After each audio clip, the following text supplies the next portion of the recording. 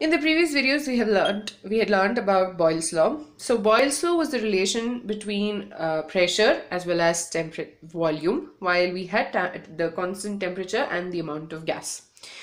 So gas laws as such, it's quite difficult to learn them individually, but I find that if you basically compare all the gas laws and remember the constant and the variable, it automatically makes things much easier to do.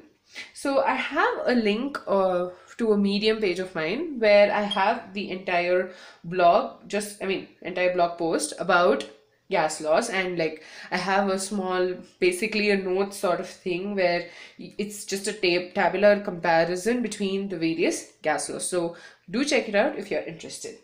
Now, this video we'll be introducing, or we'll be talking about Charles' law.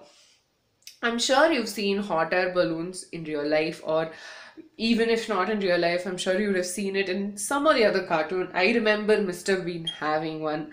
I also remember various cartoons like Doraemon, and I don't know what you guys watch right now, but yeah. So I remember various cartoons having a hot air balloon. So the hot air balloon's basic principle is the fact that you have a heating source. So the gas gets heated and so it gets expanded. And so the gas inside the balloon will get expanded and become light, and it'll carry the balloon up in the air. Now you might be wondering, okay, what is the relation between these two? So actually the Charles law came up because of Jack Charles studying about hot air balloon technology, or trying to improve hot air balloon technology.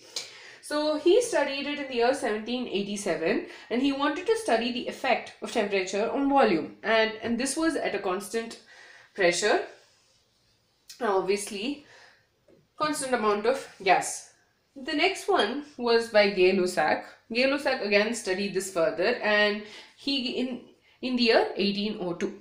Now what they noticed one very interesting thing happening. Okay, so when the temperature increased, so when they increased the temperature, they noticed that the volume is also increasing. So when temperature increases, volume also increased. Then you know what's the next one that I'm going to say. Yes, temperature, when it decreases, or when it's cooled down, the volume decreases.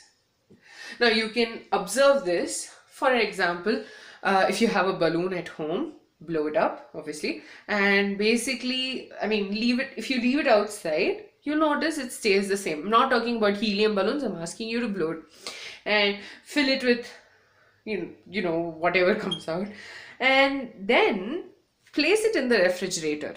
You will notice that the balloon slightly shrinks. And this is because of the fact that when there is an increase in temperature, the volume increases. Okay, and assuming it's a very hot day outside, fill the balloon to the maximum, and then you see it will pop because the volume increased so much the balloon couldn't bear the pressure. Similarly, temperature decreases, refrigerator. So for every 1 degree increase in temperature, okay, the volume also increased by 1 by 273.15 times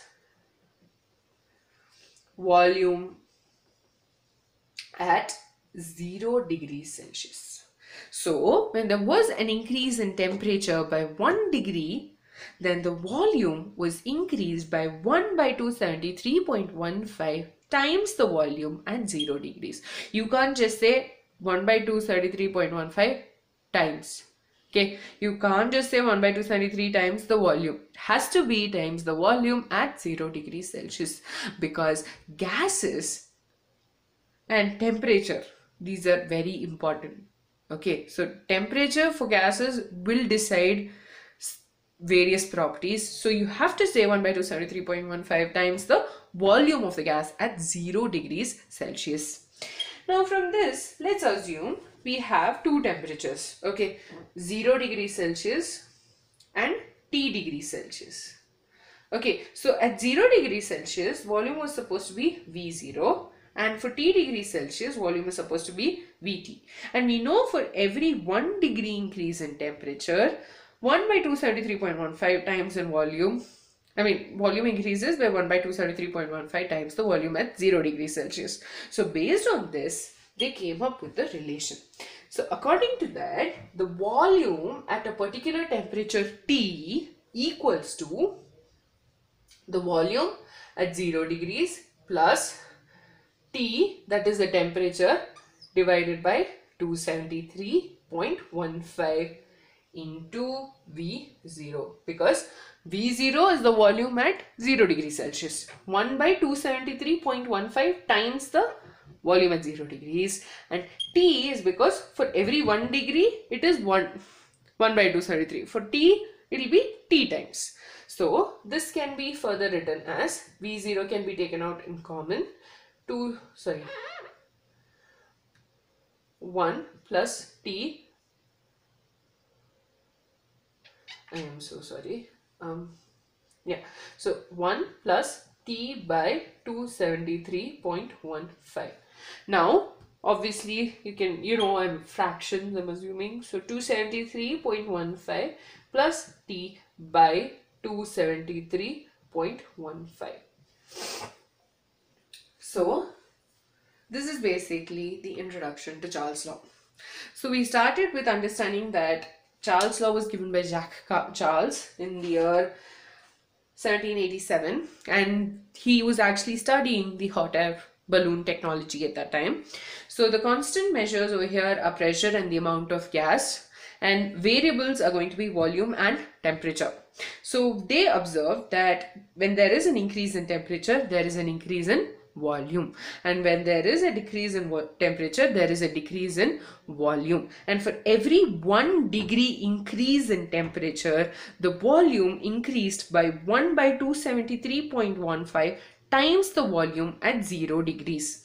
So we are taking two conditions, 0 degrees and T degrees Celsius, and V0 is for 0 degrees, that is the volume, and Vt is the temperature at, volume at T degrees Celsius. So based on this, Vt, the volume of that gas at Vt, that is the the temperature, that particular temperature, is going to be V0 plus what is the volume, because that so many times it has increased. So for 1 degree it increased, it's 1 by 273.15. For T degrees it will be T by 273.15 into V0. So we're just simplifying that to get us this equation.